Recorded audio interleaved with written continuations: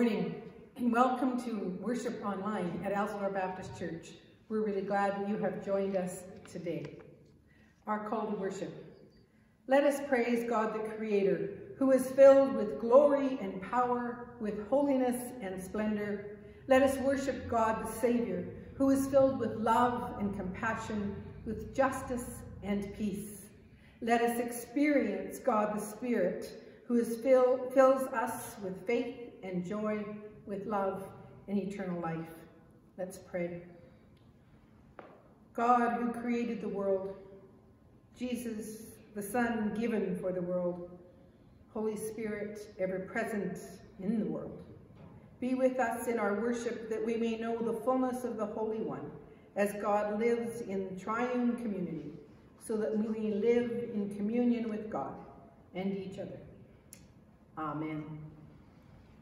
We're thrilled this morning to have Anna and Pastor Sebastian joining us as we sing together, and I invite you to join together as we sing in worship.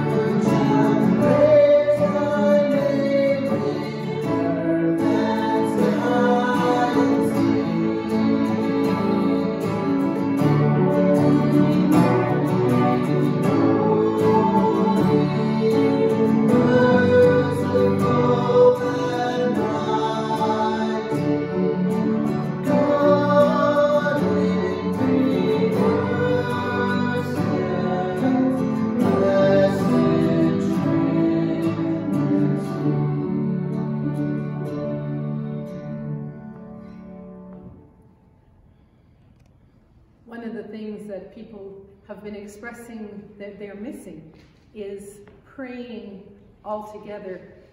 You don't know what that does to this pastor's heart when you miss praying together corporately. And so we're going to take some time this morning to do that, and I invite you to join together in prayer.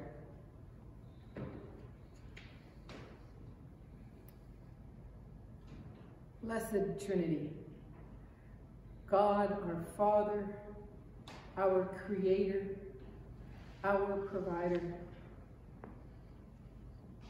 Jesus, the Son, our Redeemer, our Savior, our Healer, and Holy Spirit, our Comforter, our Convictor, and our ever-present one, we thank you. Thank you for your presence in our lives. Thank you for your presence amongst your church, your people, wherever we are around the world today. We acknowledge our incredible need of you. And we thank you for the privilege of being your beloved children, so loved and cared for. We thank you that you invite us into a deep and intimate relationship with you, each one of us and with each one of you. What a privilege.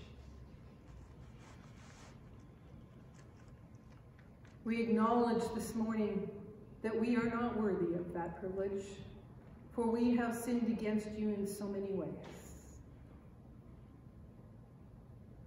And we ask that you forgive us.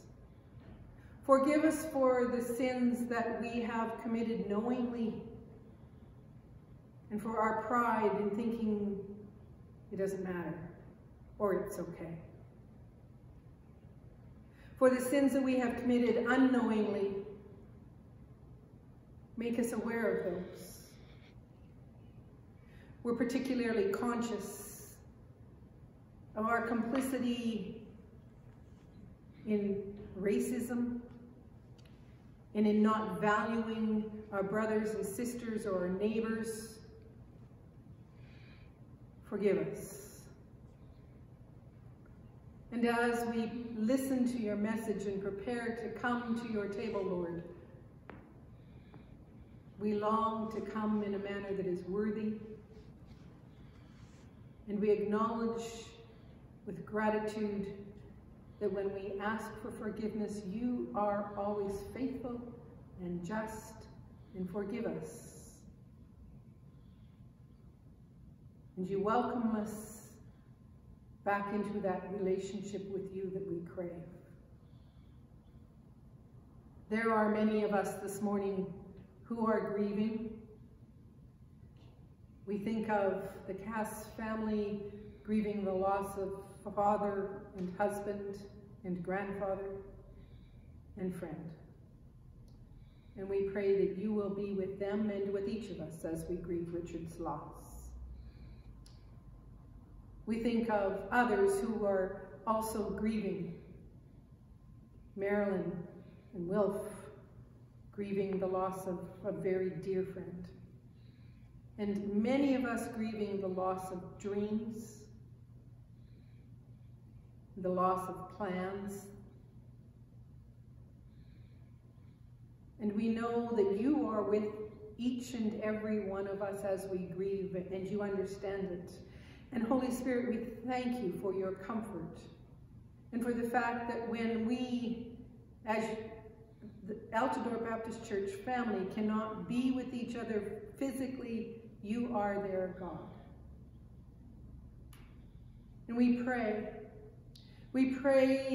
that you will bring healing to all of those who are suffering from COVID, particularly those who have lost loved ones around the world and in our midst.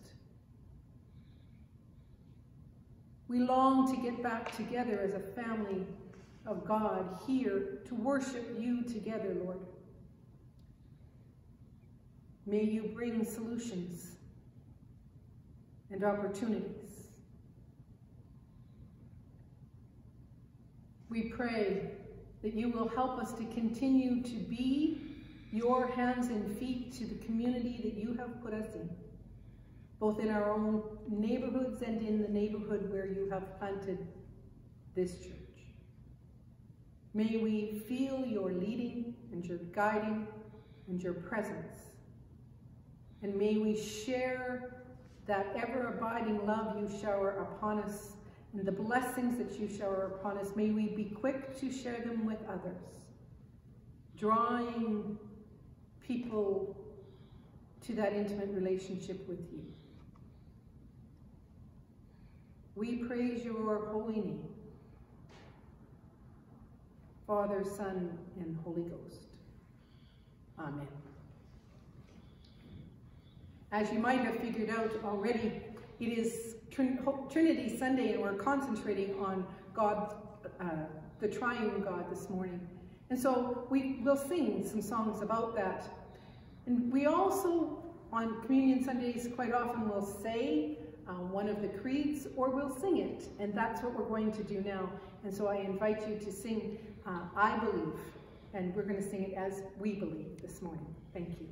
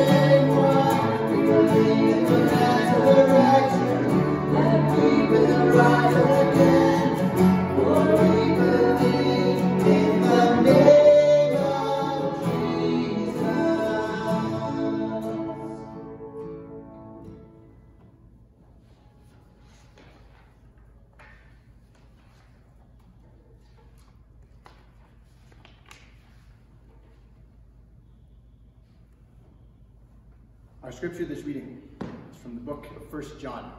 We're reading starting chapter 3, from verse 21 all the way to the end of chapter 4, verse 16. and I'll be reading from the Message translation this morning. And friends, once that's taken care of, and we're no longer accusing or condemning ourselves, we are bold and free before God. We are able to stretch our hands out and receive what he asked for us because we are doing what he said, doing what pleases him. Again, this is God's command, to believe in his personally named Son, Jesus Christ. He told us to love each other in line with the original command. As we keep his commands, we live deeply and surely in him, and he lives in us. And this is how we experience his deep and abiding presence in us, by the Spirit he gave us. My beloved friends, let us continue to love each other, since love comes from God. Everyone who loves is born of God and experiences a relationship from God. The person who refuses to love God doesn't know the first thing about God, because God is love. So you can't know him if you don't love. And this is how God showed his love for us. God sent his only Son into the world so we might live through him. This is the kind of love we are talking about. Not that we once upon a time loved God, but that he loved us and sent his Son as a sacrifice to clear away our sins and the damage they've done to our relationship with God. My dear, dear friends, if God loved us like this, we certainly ought to love each other. No one has seen God, ever. But if we love one another, God dwells deeply within us, and his love becomes complete in us. Perfect love. This is how we know we're living steadily and deeply in him, and he in us. He's given us life, from his very own Spirit. Also, we've seen for ourselves and continued to state openly that the Father sent his Son as Savior of the world. Everyone who confesses that Jesus is God's Son participates continuously in an intimate relationship with God. We know it so well. We've embraced it heart and soul, this love that comes from God.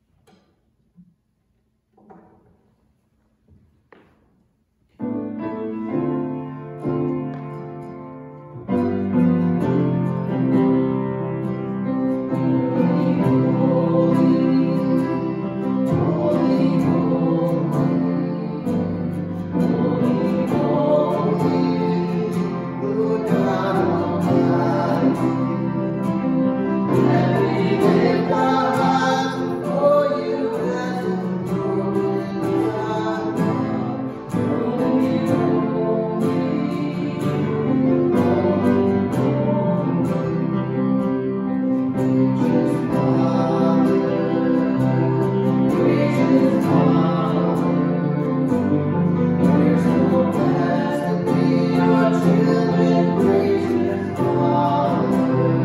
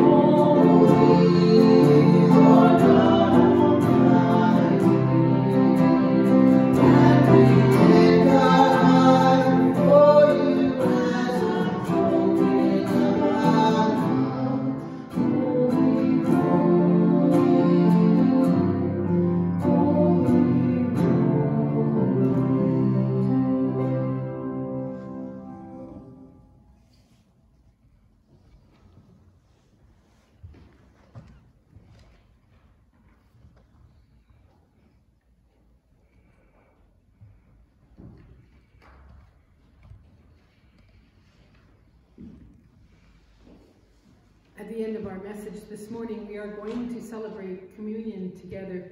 So if you do not have juice or wine, bread or cracker with you, I invite you to pause the video and prepare, and then come back and join us as our message leads us toward this communion. Let's pray.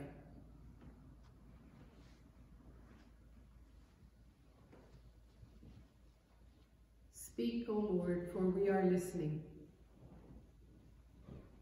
Still our busy minds, so that we may hear your message and be touched by you.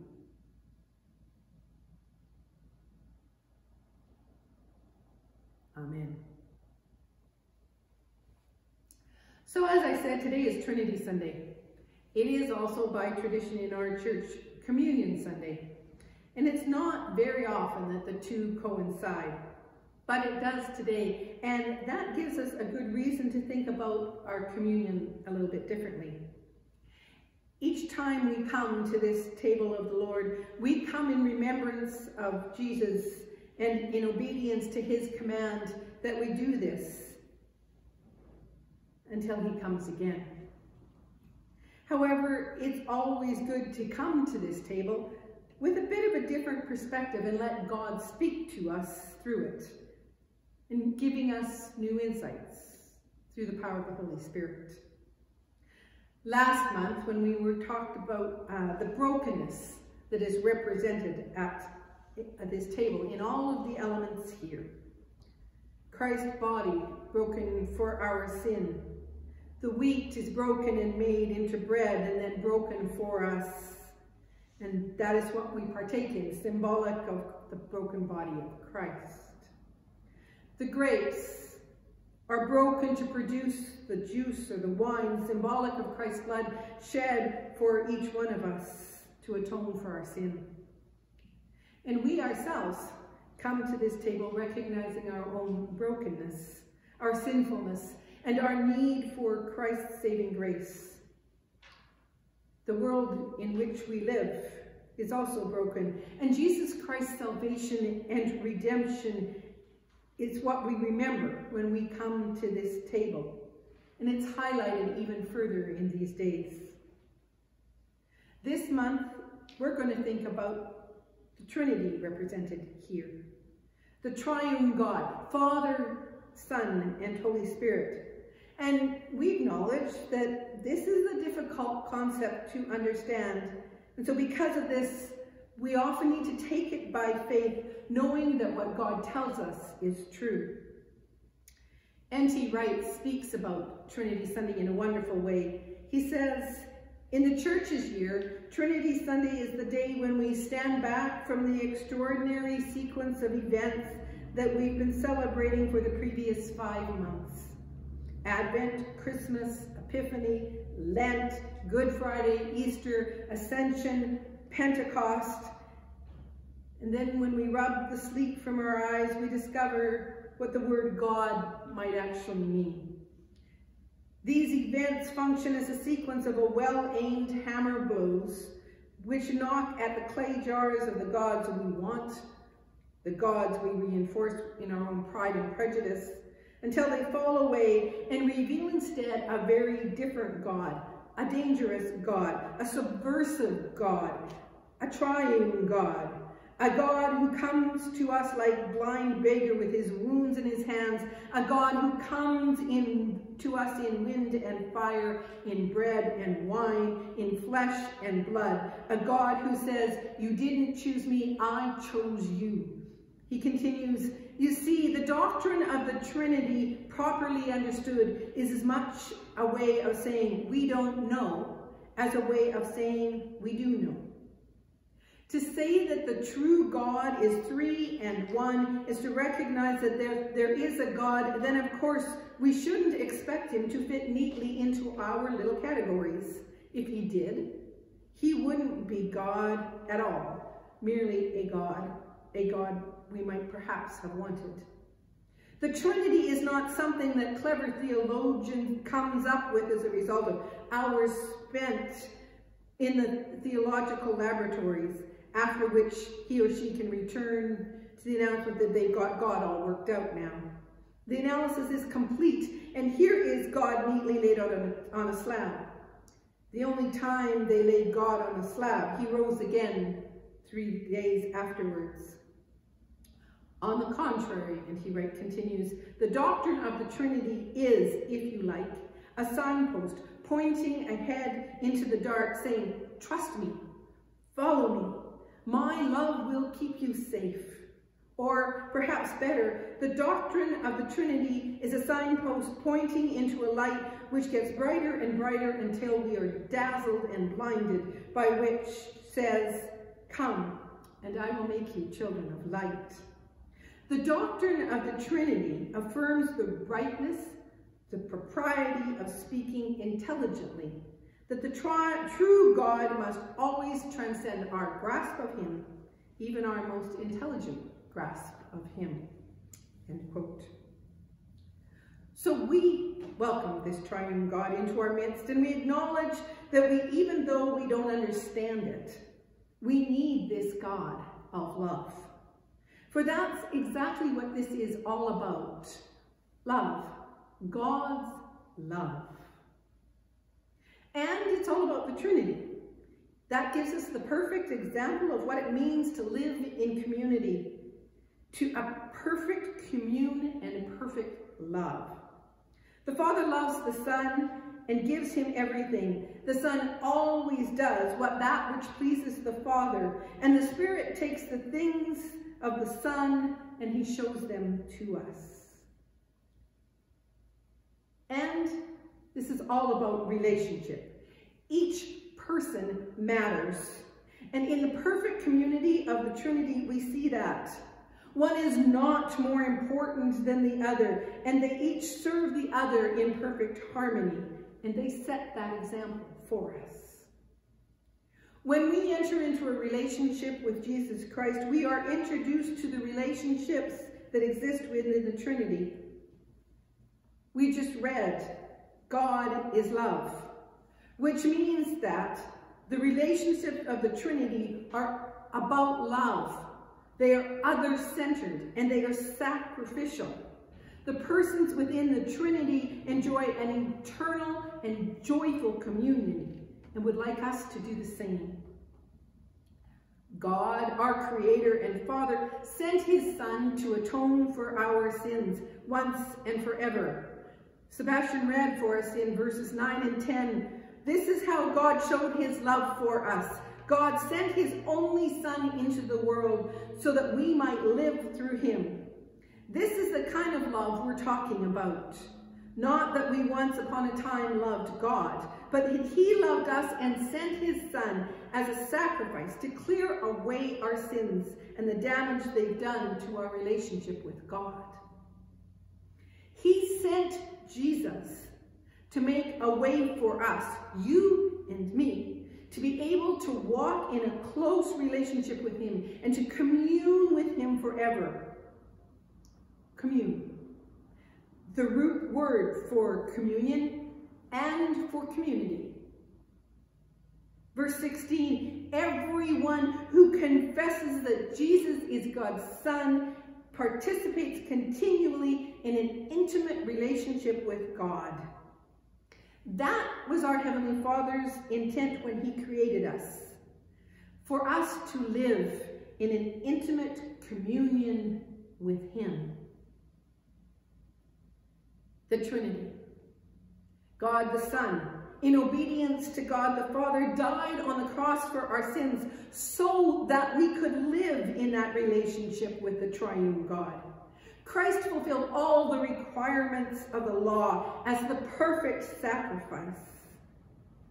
In doing so, we are assured of our salvation when we believe in him. Also, by doing so, he gave glory and honor to God the Father. We come to Jesus at the cross, recognizing that we are all sinners, each one of us in need of the salvation and grace that can only come through the events of the cross. We come recognizing that at the foot of the cross, we are all equal, and that Jesus longs to walk in relationship with every person. We also come knowing that we have failed to live as God would have us do. Our sin causes so many consequences and distances us from the intimacy God desires for us to have with him. Michael Welker writes, "At the cross, we learn that the good law of God can, under the power of sin, be completely misused and distorted. People distance themselves individually and communally from God's presence. In doing so, they even spread the appearance of justice, piety, and political necessity and public consensus."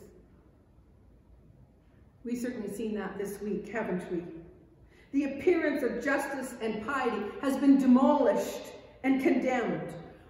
Racism is never, never, ever acceptable. It is sin, and it is often caused because people are distancing themselves both individually and corporately from God's presence, from God's purposes, and from God's commands. Oh God, forgive us for sin and for our complicity, and help us to understand better and have the courage to stand for justice. The third person of the Trinity, God the Holy Spirit, sent by Jesus. The Spirit is our advocate and God's ever-abiding presence on earth and in us, his children. It is through the work of the Holy Spirit that we recognize our sin and we confess it. This is something we should always do before we come to this table, the Lord's table. Paul reminds us of this in 1 Corinthians 11. Come in a worthy manner, which is what happens when we heed the work of the Holy Spirit in our lives. This week, as we come to this table, I hope you have done that. And I pray that you have asked the Holy Spirit to illuminate places in your life where there is unconfessed sin.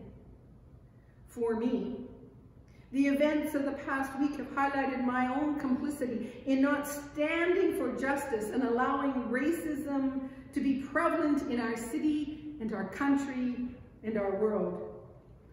So in my confession this morning, as I come to this table, I had to include that too. If you have not spent time preparing to come to the Lord's table today, maybe pause this video for a few moments and spend some time asking the Holy Spirit to illuminate the sins that you need to confess so that you may come to the Lord's table in a worthy manner. And everyone is welcome at this table if you confess Lord Jesus Christ as your Savior and Lord. The Holy Spirit also comforts us, intercedes for us, as we talked about last week, and helps us to build unity in community.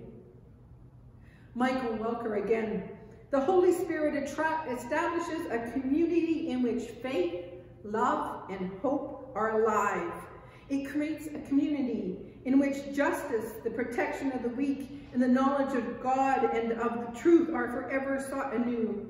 Under the power of the working of the Holy Spirit, the search for God and love of God become concrete. God's Spirit persistently works against unjust differences. It transforms and revitalizes natural and cultural differences which go along with injustice, uncharitableness, racism, and hopelessness. This, however, does not mean that the Holy Spirit simply does away with differences. Rather, the unity of the Holy Spirit is the unity in the interplay of the different gifts of the Spirit.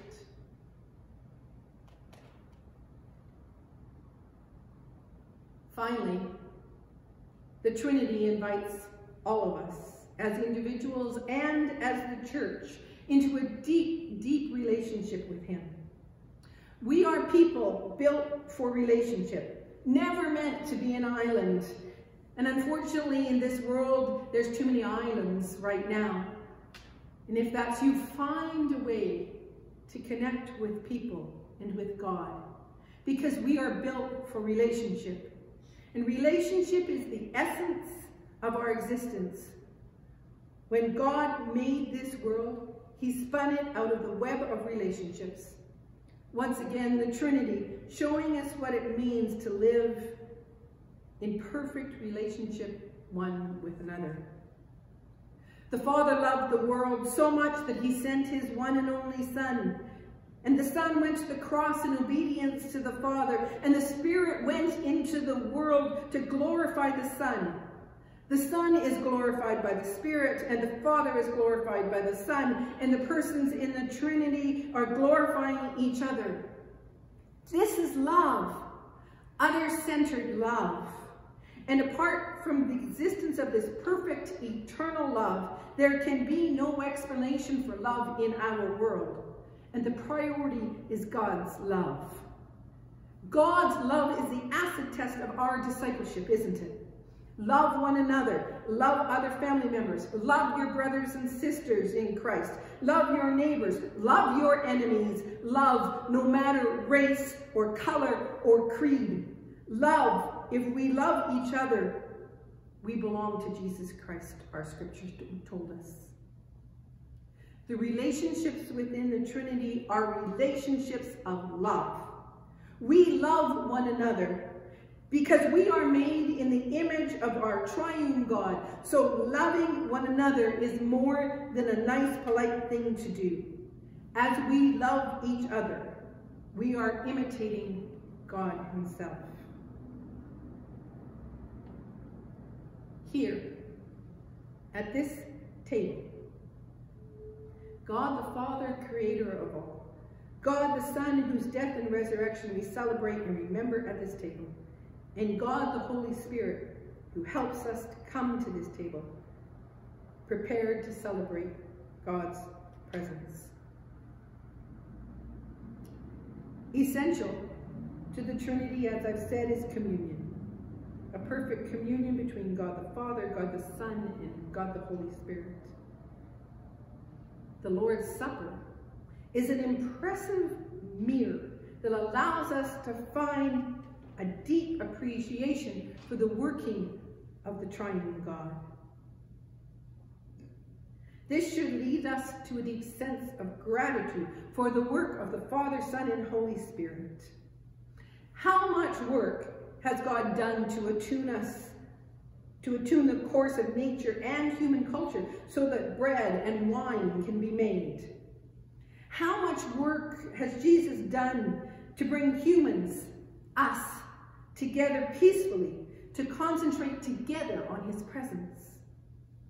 How much work has been done by the Holy Spirit to enable human beings to share the gifts of creation and the gift of the Word of God, and to listen to the Word and to each other, to understand the Word and each other, and to glorify God and love each other?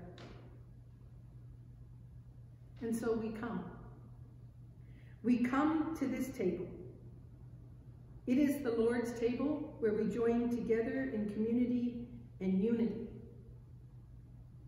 And if you believe in God, the Father, Son, and Holy Spirit, we welcome you. Let us pray.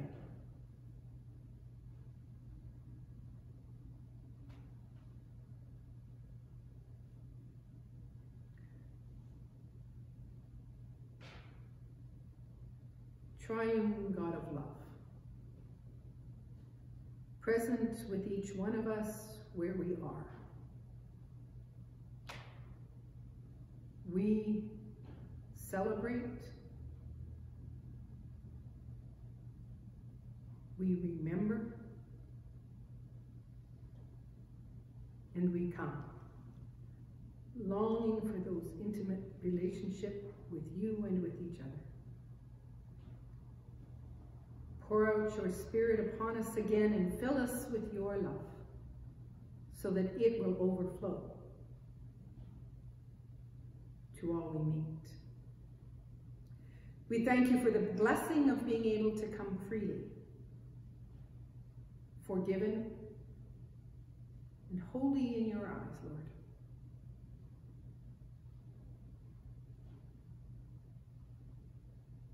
We give you the honor and glory that you alone are worthy.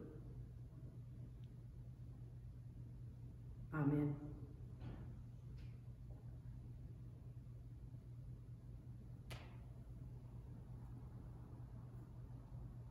We read in Scripture, "For I received from the Lord what I also pass on to you. The Lord Jesus, on the night he was betrayed, took bread. And when he had given thanks, he broke it. And he said, 'This is my body, which is for you. Do this in remembrance of me.'" I invite you to partake together of the bread, symbolic of Christ's body broken for you.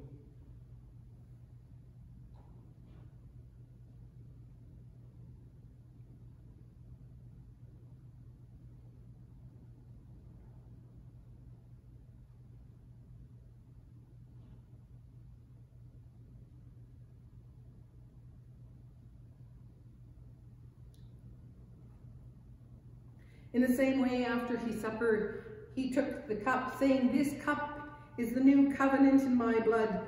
Do this whenever you drink of it, in remembrance of me.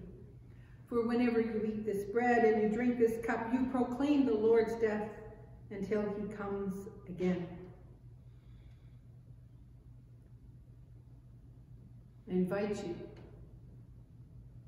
to take your cup. Christ's blood, shed for the remission of the sins of all people everywhere, for you and for me. And be thankful.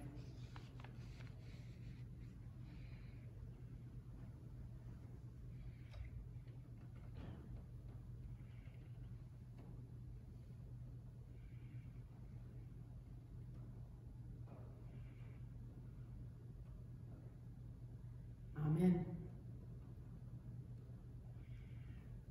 We're going to sing as our closing hymn, the doxology, familiar first verse and familiar tune, but there are 3 verses that have significant meaning. So we encourage you to join us as we praise God, from whom all blessings flow. Praise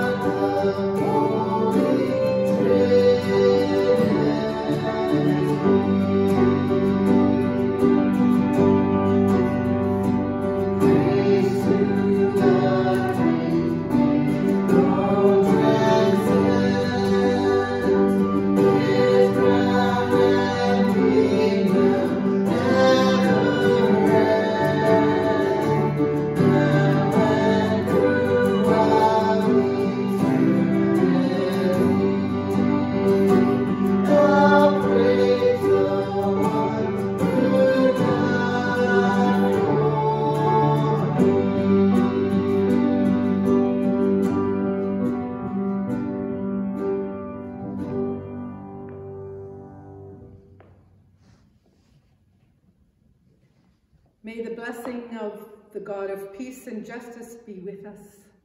May the blessing of the Son who weeps the tears of the world's suffering be with us. And may the blessing of the Holy Spirit who inspires us to reconciliation and hope be with us from now into eternity. Our triune God, Father, Son, and Holy Spirit, goes with us into the world. Amen.